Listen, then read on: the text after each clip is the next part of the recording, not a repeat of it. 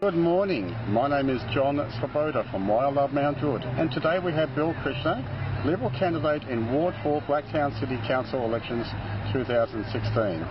And today we'd like Billy to present his version of why he loves Mount Druitt. Thank you, Billy. Hey, good morning, John, and thank you.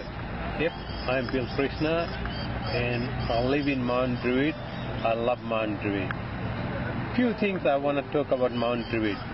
Mount Druitt is a nice place to live, except two things. For example, Mount Druitt Hospital.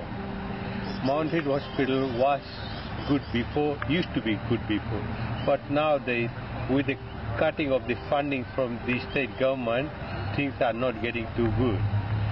In case of any emergency, if an ambulance takes you to Mount Druitt, they sit there for hours, then after that, they just start to transfer you to Nepean or Westmead, other places.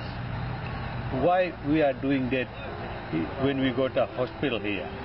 Please, state government, do something about it. Refund the hospital and get other facilities back here. Plus the transport. In the evening during peak hours, once you get out of the train, you see the chaos in Mount Druitt, which is not good. We want more transport to be supplied, more buses. Buses not running in time.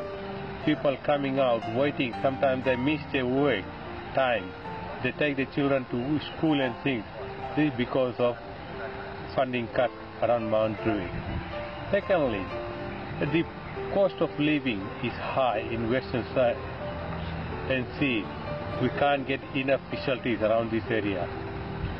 Hopefully this election give us a lesson, and the government, whoever forms the government, come up with good ideas. Thank you.